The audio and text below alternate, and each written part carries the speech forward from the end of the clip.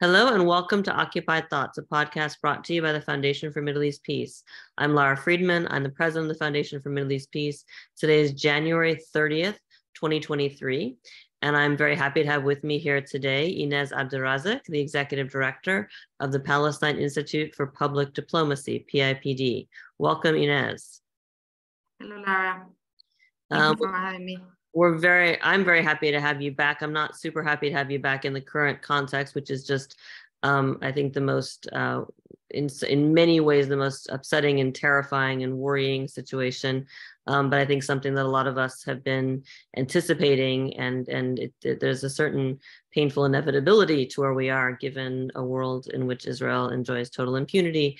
We're not going to talk specifically about that today. We're here to talk today about the press. My working title for this podcast is Eradicating Bias, Commonsense Rules for Reporting and Consuming News on Palestine. It may change when we actually publish it, but something along those lines. And the bottom line is, so the situation obviously on the ground is escalating. People use the word escalating and deteriorating. Either way, we basically have a situation where the violence on the ground in Palestine has finally broken into the mainstream headlines, notwithstanding the fact that there's been ongoing violence there for as long as anyone can remember, and certainly for the past few years. But it really only breaks through in media and social media when it's Israelis who are dying, Israeli Jews who are dying. And that's what's happened here.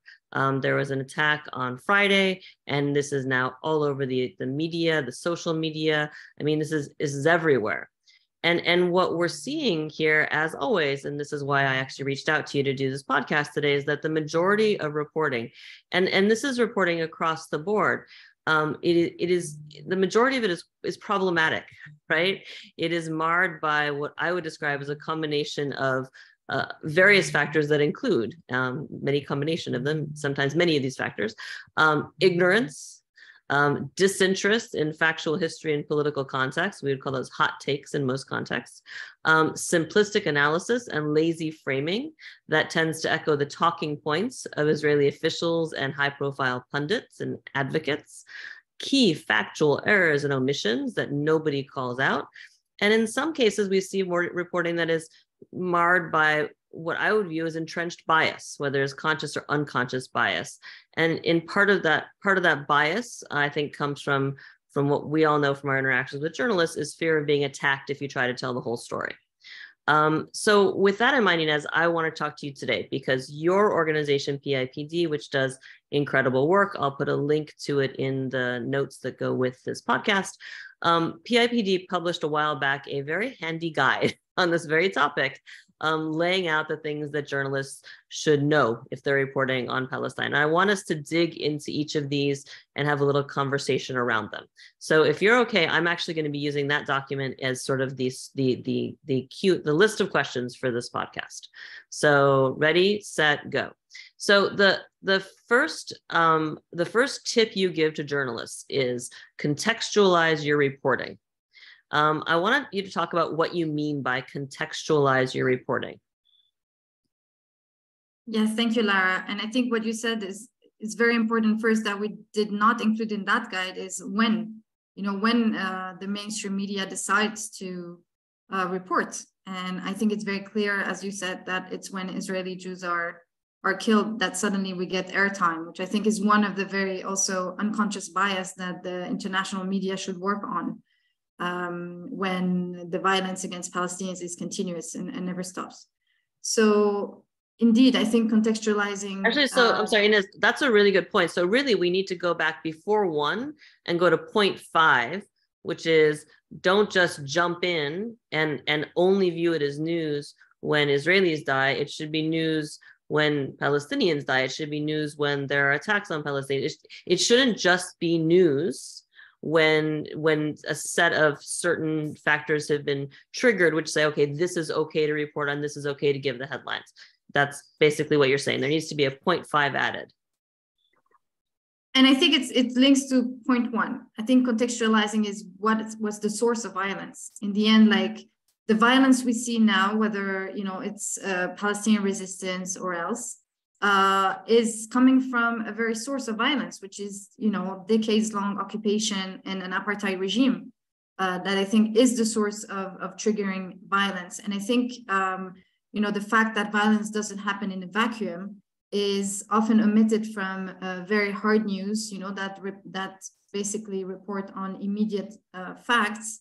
And, in our context, obviously, then this is another point. So I'll stop here, but, just basically always try and build that both sidism and try and equate, whether it's Palestinians who do violence and this is, a Palestinian who, again, will be, one person with a gun is compared to an occupying forces with military, nuclear power. So I think that's the very context is often missing, and it's problematic because, again, we've been there. I'm here with you, but my dad was also, an advocate for Palestinian rights, and our grandparents also fought for Palestinian rights, and we're still here.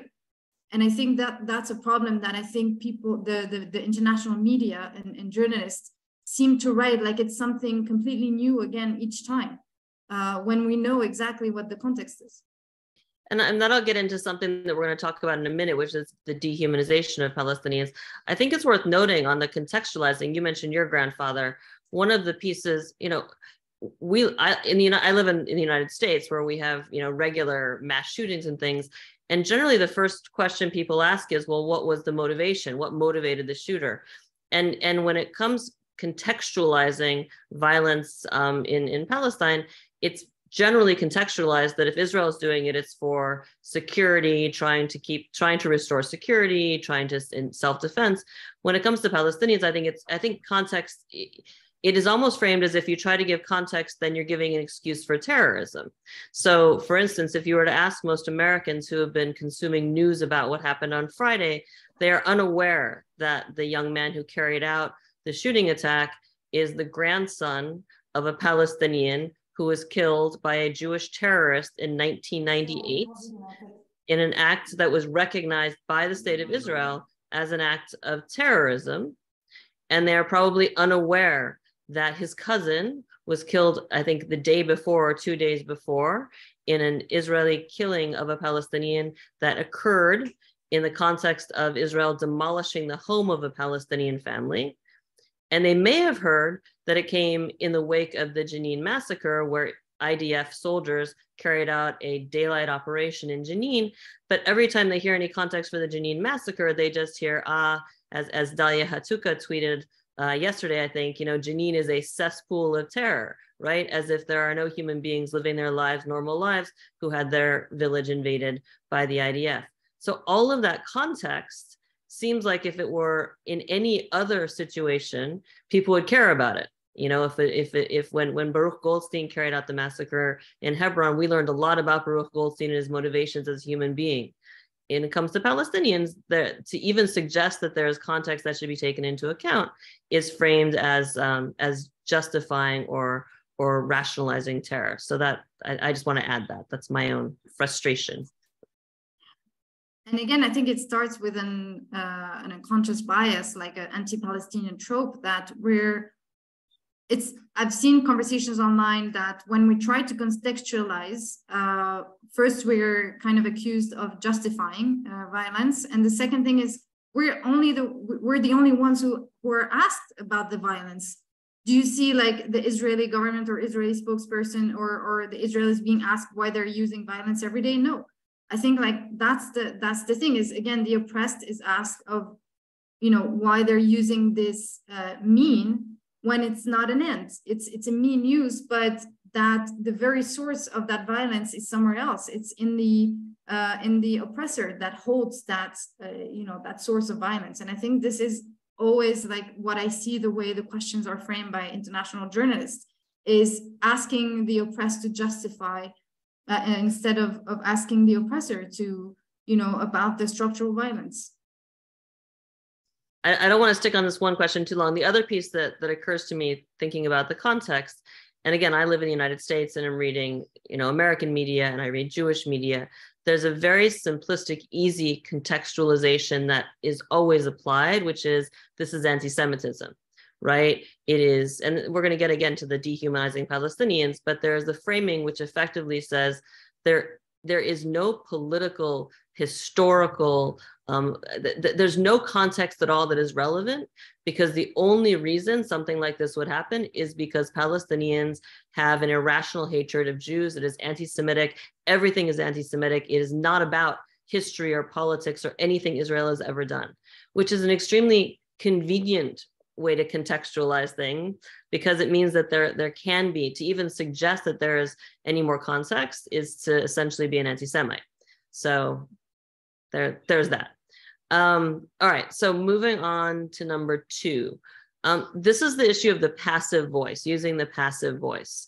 And I don't know if that applies so much in terms of what's going on right this week, but it certainly is a constant issue. Do you want to talk about this a little bit? Certainly, yes. Well, it's the fact that when Palestinians are killed by the Israeli army, often a passive voice, is used, like Palestinians died in an army raid, they were killed.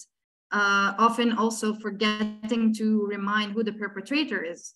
When it's Israeli Jews, like the attack in Jerusalem, it was very clear that it was, and again, your adjectives suddenly come up, like this terrible terrorist attack. So you see a lot of the not only bias, but also again that clear racism and dehumanization and double standards that apply, I think were very clear also this week. So I think the idea is linked to dehumanizing Palestinian lives, is that we just end up being just collateral damage, something that again, where the source of violence and the structural violence that is perpetrating that violence against Palestinians is almost like just secondary, which is the Israeli forces. Yeah, I can't remember who, somebody tweeted out in the past couple of days a side-by-side of headlines. I think it was from AFP. And one headline said, Palestinian kills 6 Jewish Israelis in shooting in Jerusalem or something. And the other one side by side said, 10 Palestinians die in Operation in Jenin. I mean, it was like very, very blatant who counts as a human being and who counts as an actor in this space.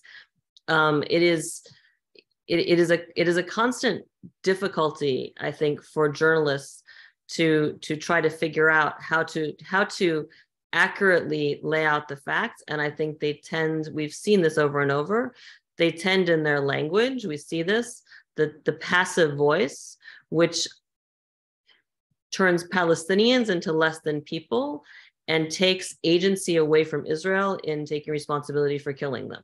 So it works both ways. I think that's clear. So let's get to the big one on this one, which is the dehumanizing Palestinians. This is number 3 on your list. Do not dehumanize Palestinians. So we've already touched on this a little bit. Let's talk about it a little bit more. Yes, well, first, I think, again, the media complete disinterest when, a Palestinian home is being demolished, when, a farmer loses all of his olive trees because of, army bulldozers or a settler attack. All of these stories, get lost because the mainstream media just reports, if, again, we're like a large number, like if we are mourning more than 40 people, then suddenly it becomes news. But before that, we're not reported, we're just not of interest. And so that's terrible, because then we are kind of put in that position of having to highlight being numbers, which is terrible. And, I just was on BBC Saturday night, and it was very clear, like the whole reporting was about the fact that I think some of the Jerusalem, people who were attacked or who were killed, there was stories about, one being a mother and one being I can't remember, it was their stories. And then the reporter went into saying, oh, by the way, like 30 Palestinians also were killed. And then she got mad at me because I told her, you are clearly not telling that there was also a mother, and everyone has a story. Everyone is a father, a brother, everyone, these families have their lives completely broken, and that's not being reported on. And so we become just numbers. And this is really extremely dangerous, because again, you know, that's part of also the, I think, Israeli disinformation, is to make us just being seen as just either terrorists or anti-Semites, or just a kind of this mass of people who just don't matter, who don't have who just, you know, don't know how to love, or don't have a life, or, you know, in mourning. Yeah, two things I want to add to that, which is, one is you talked earlier about the systematic violence, systemic violence. I think the systemic dehumanization is important. And I think it's important, right, for this piece of it, because it's obvious when it comes down to, okay, when someone dies, do they get a name or not? Do they count? But it includes things like when someone has their home demolished. I mean, when settlers face being moved out of their homes, it's news. I mean, the idea that people would actually be torn from their homes, lose their, there's a human interest side of it. On Palestinians, there's never a human interest side. And to the extent that Palestinians are killed, there's likewise the framing where that, I don't even know how to articulate it. It's so inhumane when you effectively have the argument, well, when Palestinians die, it is the fault of them for being Palestinian, effectively, right? It's because of Hamas, or it's because of the PA, it's because of the politics, as if the human beings themselves don't count. Because you have this political dynamic, they don't count, and there's no responsibility for killing them, or for taking their homes, or for ruining their lives. I mean, this is the number of conversations I've had with people trying to explain why the Palestinian issue of prisoners is so important. I try to say, try to imagine that every family you knew had people who were in prison for essentially trying to live their lives, or for anything more, whatever it is. This is your family. It's going to define your existence, and it's essentially treated as a footnote that is so accepted that Palestinians, that their lives are defined by being dehumanized, that it's not even news. And it doesn't even figure into framing when Israel starts meting out collective punishment, for example, as we're seeing now, which I think we're going to get into in a moment. Sorry, go ahead. No, I think there is clearly underlying racism, and I think it's beyond also Palestinians, to be honest. I think it was Noura Arafat who said, I think at some point last year or 2 years ago, you know, it's almost like we're Arabs, we're expected to die. You know, we're also in this, I think in the Western mind, like, you know, because we're in the Middle East, if that's a thing, or like, you know, Arabs, somehow it would be more normal because we're brown, because we're Arabs, just that we die. It's just something that it seems as something that would be more normal in our side of the world, which is completely insane. And I think it's part of that dynamic as well. Yeah, I recall some years ago, I was on Capitol Hill, and a member of Congress was talking about, I don't remember which, there'd been an attack and a lot of Jewish Israelis had died, and they framed it as this was the equivalent of X number of 9/11s for Israel.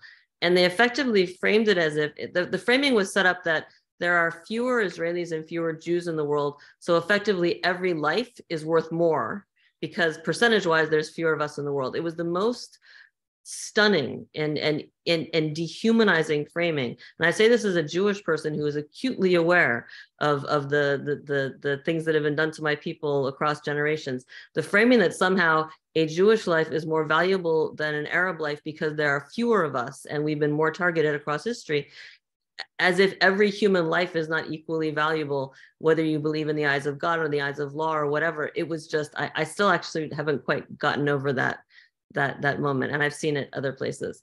I want to get down to the next one, which is the misleading and inaccurate terminology.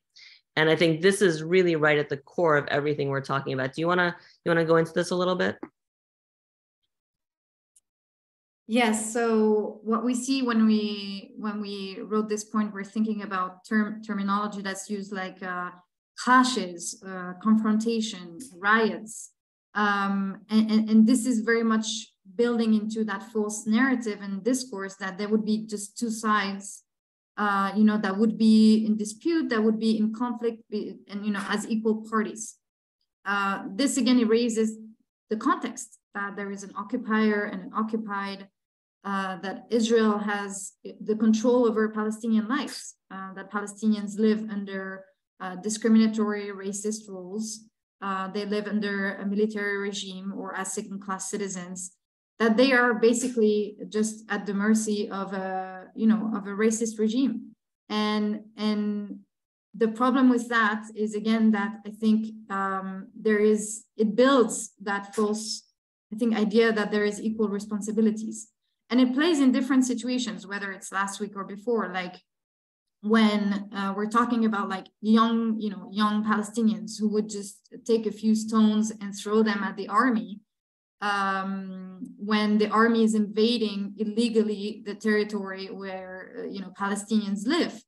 So suddenly it's clashes or it riots. No, it's actually Palestinians who don't want military tanks and jeeps invading their homes and space.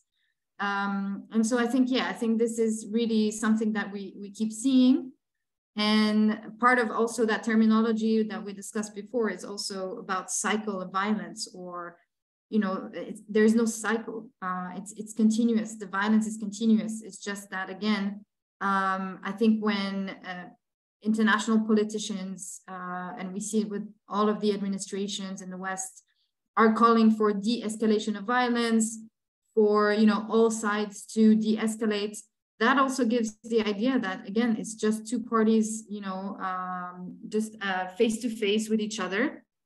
And the fact that calm would go back in the Israeli side, would mean that suddenly it's peaceful. No, it's just that the violence is only then felt by the Palestinians.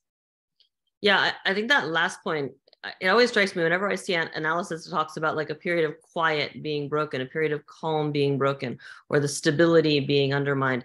And I always wonder what the journalist is thinking when they use words like quiet and calm and stability, because effectively what they mean, whether they know it or not, is this means that Israelis are feeling comfortable. It has nothing to do with whether or not there's ongoing systemic violence being meted out against Palestinians every single day.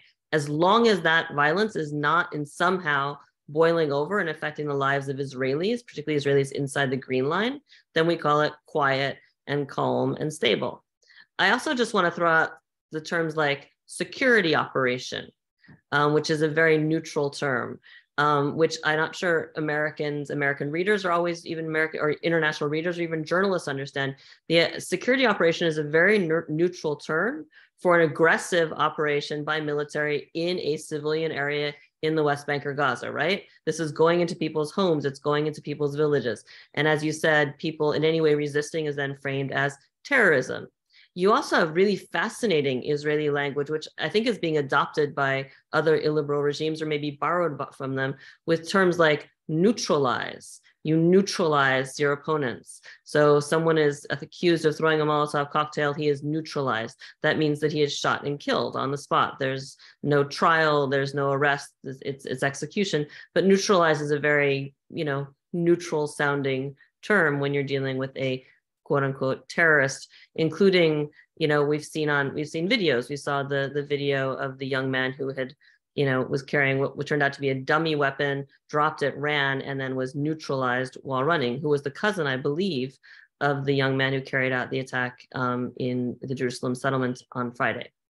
All right, let's go to the next one, which is about language and framing that adopts an immediate presumption of guilt, even written unconsciously. It adopts a presumption of guilt of Palestinians before even telling the story.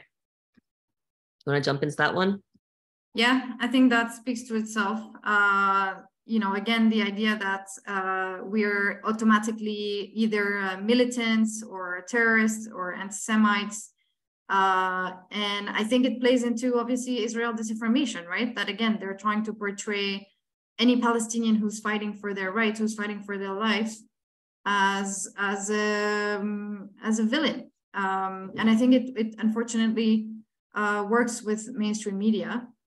And the other thing is also that I think it's the gaslighting you were talking about, that, again, we're sort of I think we're portrayed as guilty of the violence perpetrated against us.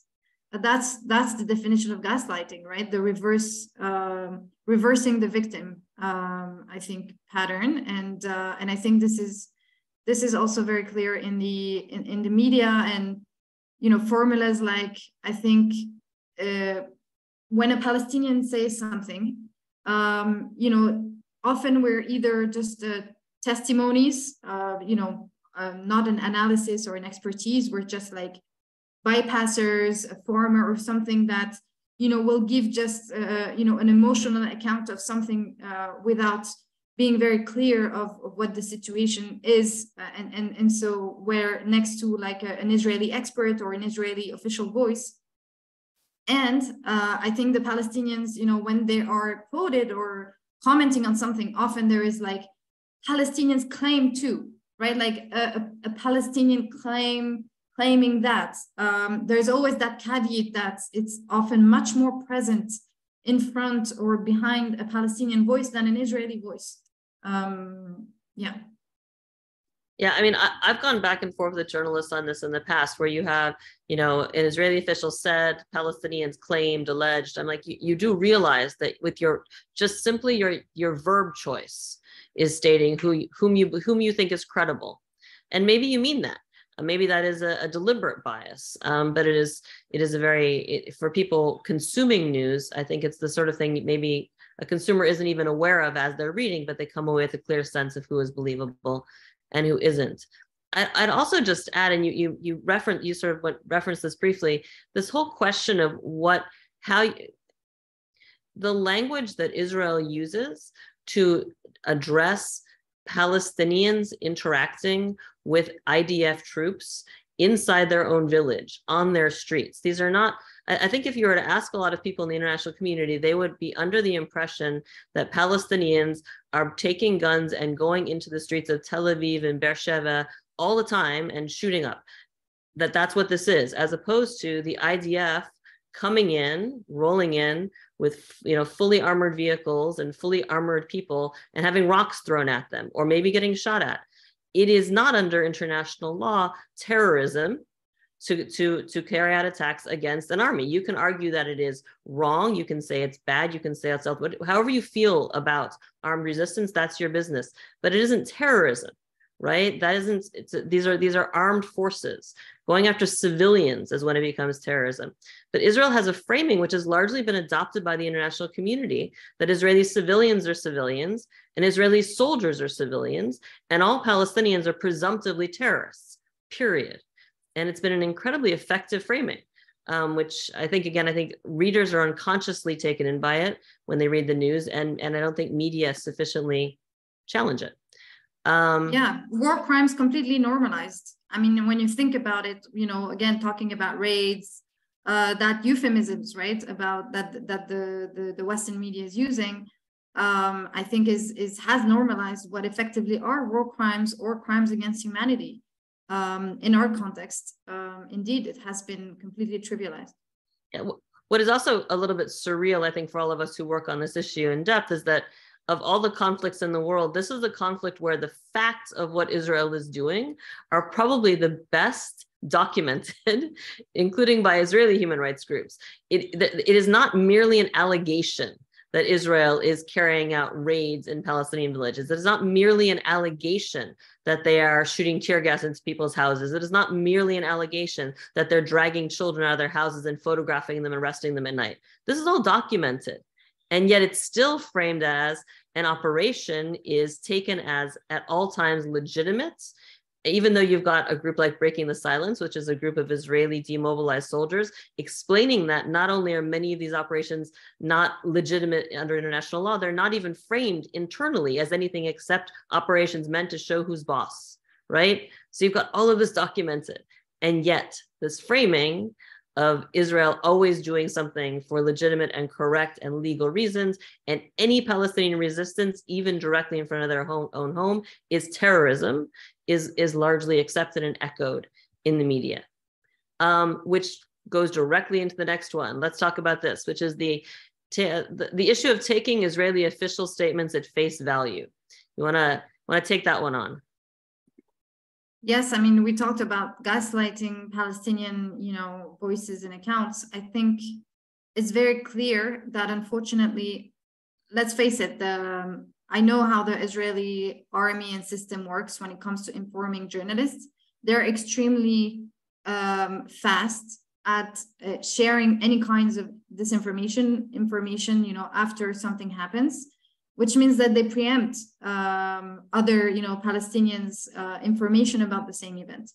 So because, again, there is this idea that there is an official body, they have a government press office, they have, you know, a full like bureaucracy, you know, informing the media. This is seen as more legit than, for some reason, you know, a people fighting for its liberation and its survival under that particular occupation. So the problem is that then Israeli authorities are seen as a good faith actor when repeatedly, again and again, they are lying, they are spreading disinformation. We saw this week. I saw how quickly it spread, you know, the fact that the attack in Jerusalem was next to a synagogue. It had nothing to do, you know, the synagogue was not targeted. It was not because, you know, it was not inside the synagogue. It was not just outside. It was not worshippers who were attacked. It happened to be in a street where there was a lot of people and next to a synagogue. But, you know, the fact that then it was turned into Israeli disinformation and propaganda, that so that they would portray, I think, Palestinians as bloody, you know, bloodthirst anti-Semites. And I think this is very serious. And the same happened with Shireen Abu Akleh last year. We saw it, you know, by the book last year when Shireen was killed. First, they said, oh, it's a Palestinian who did it, and then unrolled their usual disinformation playbook. That disinformation has patterns, and we see them repeatedly over and over again. Unfortunately, I see a lot of reporters who still take Israel's official information and that the discourse built around it as accurate. And this is very serious because then it builds that kind of racist, you know, discourse and narrative, that doubt in the heads of people. Yeah, I was thinking about Shireen as well. I was also thinking about the Palestinian man who was killed at what is called a flying checkpoint. These are checkpoints that are, for folks who don't know the terminology, these are checkpoints that Israel sets up on short notice in places people don't expect there to be checkpoints, and then there's often incidents at them because people don't know there's a checkpoint there. In this case, you had a checkpoint that was set up and it ended up with a long line of cars. People honked their horns. Eventually, Israel fired a stun grenade, I guess, some kind of grenade, not an explosive one, a noise one, which hit somebody's car. The guy and his son in the car yelled and complained. Eventually, the guy is dragged out of his car and he ends up shot in the neck. And that was initially framed as a terrorist. And it took a few days before Israel basically admitted he shouldn't have been killed. But by that time, the news cycle had moved on, right? The other piece going to, and I'd like you to, if you want to comment on this, the issue of the Israeli statements, I think, is really important because it isn't just the statements giving disinformation about what happened. And I would argue, looking at Shireen, you have a textbook example of what it looks like to try to make sure that even if you have to take responsibility, the news cycle is long past by the time you do. So that's that angle of disinformation. But you also have the disinformation of, for instance, the Israeli cabinet coming up with what it says are a list of responses to a terror attack in Jerusalem. And that list of responses effectively is a list of things they already do, but they're now going to do even more of, and even more viciously against innocent civilians, framed as a specific, I think Bibi used the word precise punishment. So in response to the shooting in Jerusalem, you're going to see, you know, the demolition of the home of the family of the guy who carried out the attack.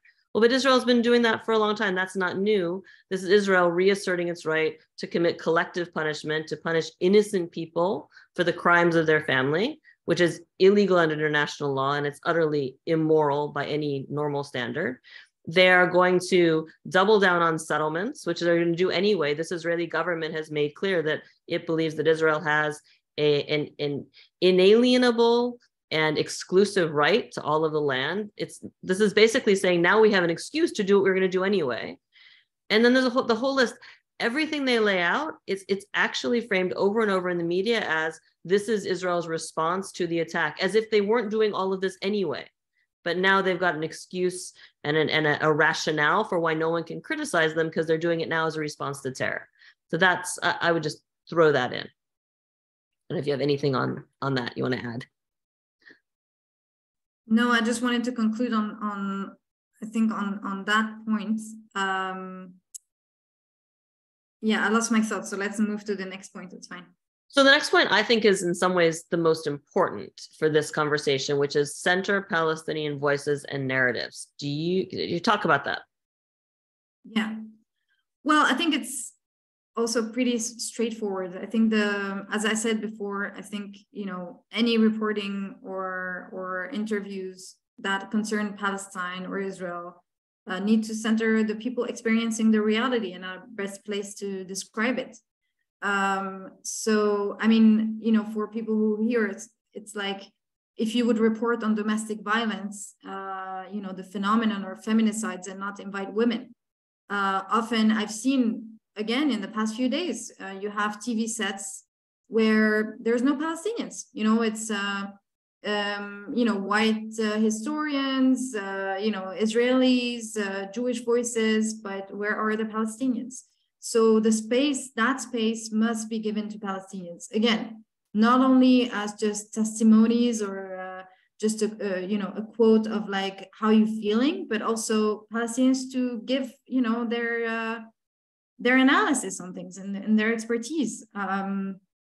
And I think, I'm not naive as well. Like, obviously, there can be bad Palestinian voices. I think that just can feel like an injunction to just like invite a Palestinian, and it might not be the right person. I'm just saying that among the Palestinians who live that reality, there's a lot of, just people who deserve to be heard and should be heard. And I think the last point there is, too often, and still, we are only validated when there is an Israeli next to us. So often I have to refuse interviews because I refuse to be, why do I need an Israeli next to me? First, it creates that, again, false equivalence.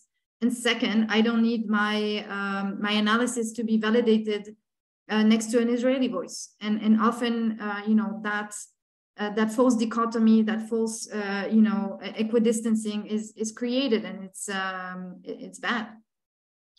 Yeah, I have to say that the media has a responsibility here. I mean, this is something that is just so clear, because it's not merely not allowing Palestinians to be part of the discussion of their own lives, but the act of not centering Palestinian experts. And I'm saying here, as experts, people like you in a discussion of what is happening, directly invalidates Palestinians as experts. The media is playing a role in invalidating, in delegitimizing Palestinians as voices, as experts in their own experience and on the issues that they focus on more than anyone, because it's their experience. And that is, I think, it's indefensible. And I would hope that for people who are consuming news, that they ask themselves, when they see a report dealing with Palestine and they don't see Palestine voices at the center of this report, I hope they ask themselves why that is the case. If there was a report on Black Lives Matters, or I mean, you would ask yourself, why are the people who are not involved, who spent years studying this and experiencing this and are closest to it, why are they not talking about it? And nobody would tolerate this. Again, I will say this as a Jewish American, if there was a discussion of, anti-Semitism rising in the US that didn't involve Jews. This is whether I agree with them or every single Jewish person's analysis of anti-Semitism or not, to not involve Jewish people in a discussion of something that is so fundamental to their lives would be absurd. And no one would ever think that you would do it. So that's critical. Yeah. Yeah. And I think, again, like, just like you don't ask any Jewish person you invite on topic of anti-Semitism to represent all Jews, because that can happen, right? I don't like, if you invite a Palestinian to speak, don't expect them to speak for all Palestinians, but they can give a certain perspective. And I think it's very important. And again, I think it speaks to the problem of the media when it comes to Palestine, in this, I think this ultimate objective that they want for themselves to be neutral. But you cannot be neutral. It's like saying you would be neutral in this, again, in the face of domestic violence.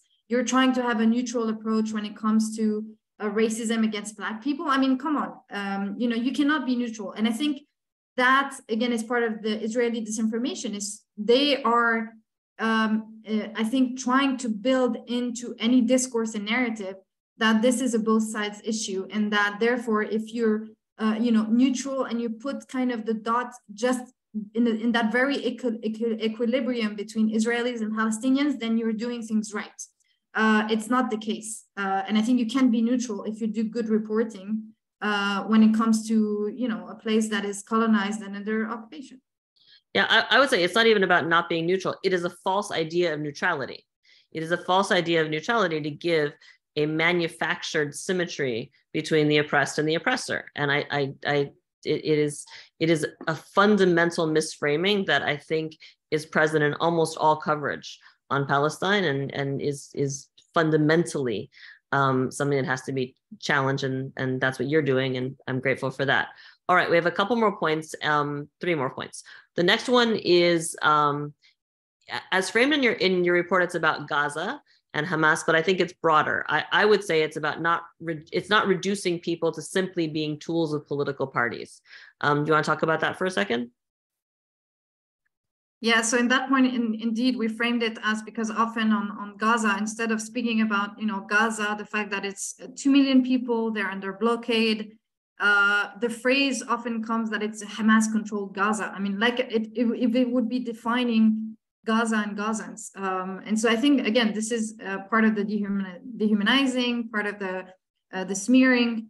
And just like you said before about Jenin, like, right, calling it a cesspool of terrorists. And so suddenly you have people who've been trapped as refugees for more than 75 years and forced to be refugees out of their homeland that suddenly are completely dehumanized and, you know, just defined wrongfully through, you know, a political faction or another. This is part of the dehumanizing. And so it's, again, it's very important, I think, to make sure that, you know, if you're a journalist, avoiding that. Yeah, and I mean, it's you see this even with things like Jenin, with like the theater. Jenin is famous for its theater, and it ends. This is a long story; people can look it up themselves. But the theater and the culture around that theater, it then becomes framed as a terrorist theater. Everything is terrorism, right? Everything is terrorism. Everything associated with the people is terrorist. By the way, going back, I forgot on the issue of what comes out of Israeli officials' mouths. I think it's worth remembering that I think it was last week, the Israeli ambassador to the UN once again called Palestinians seeking help from the UN an act of terrorism. That was before what happened on Friday. So it was already an act of terrorism to go to the UN. Sorry, catching back up to where we are now. Let's go back to the list. So we have 2 more. This one I think is really important. I've reframed it a little bit. I call it rejecting the fragmentation of the Palestinian people. The word fragmentation has been on my mind a lot. I've been listening to my Palestinian colleagues. Do you want to talk about what you mean by that? Yes, unfortunately, you know, because Israeli settler colonialism and occupation has fragmented us in different sets of hierarchized reality. So, you know, when you're in Jerusalem, when you're in the West Bank, when you're in Gaza, you have, you know, effectively now different ID numbers, different type of ideas, different lives. You live under different circumstances of Israeli control and discrimination. That is imposed fragmentation on the Palestinians. What that translates into is that when things are happening, often, again, the mainstream media will just zoom in. And so first, obviously, forget to contextualize, as we discussed. But that means that people will just hear about Jenin for, you know, this period. And then they will just hear about Gaza. And then they will just hear about Sheikh Jarrah. The problem with that is that it's the same reality. We are one people fighting, you know, years and years of dispossession, of denial of self-determination, you know, a military regime crashing our people. It's the same struggle. It's the same fight. It's the same reality.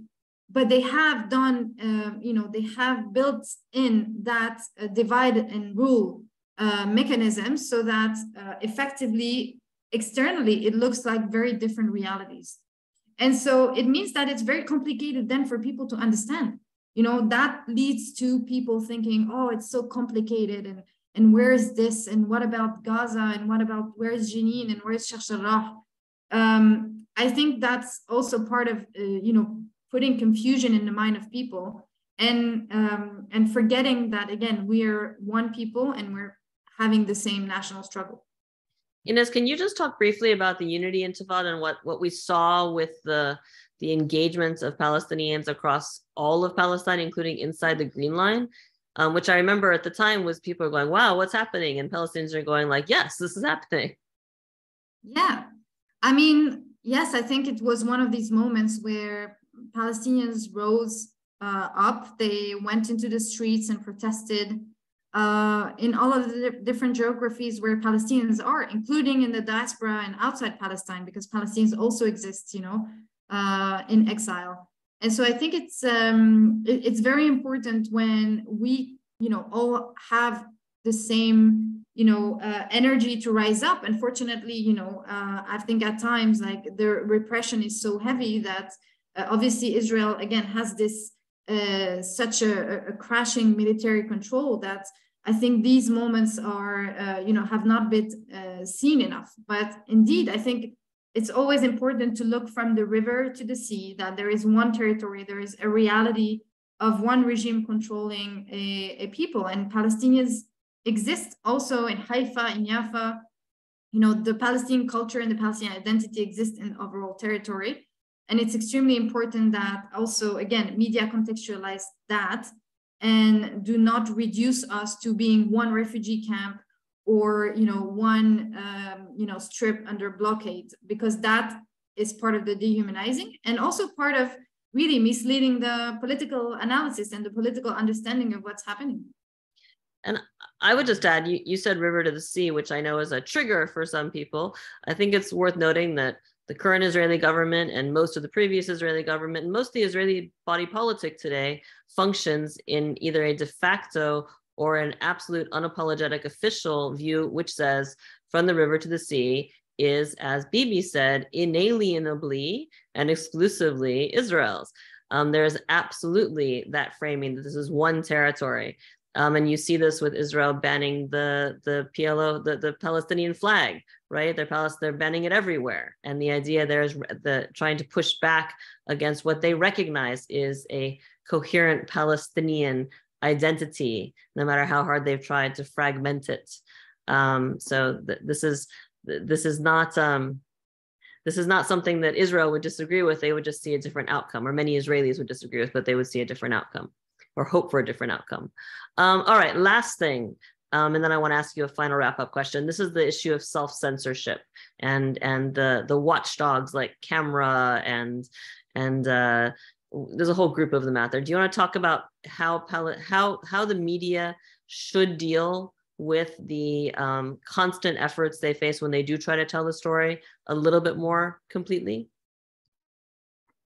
Yes. Look, I feel for journalists too. I know how these watchdogs work.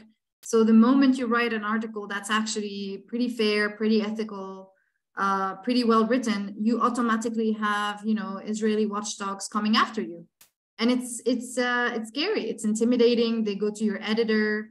Sometimes it's freelance journalists who can lose their contracts. So they have very, I wouldn't say, I'm not sure if it's effective, but they have very scary methods of harassing and kind of, again, gaslighting and smearing journalists. And I think obviously it works often in some cases, and we see it. So whether it's not only journalists, right? It can be, it can lead to conferences being canceled. It can lead to journalists being fired. It leads to articles being changed online and edited just right after an Israeli watchdog will go after them. So, our advice is, we have lists, you know who they are. We know some of these organizations, which they are. So don't take them seriously and try to push back against. And I've seen, to be honest, editorials doing that in the background, in the back scenes, not publicly.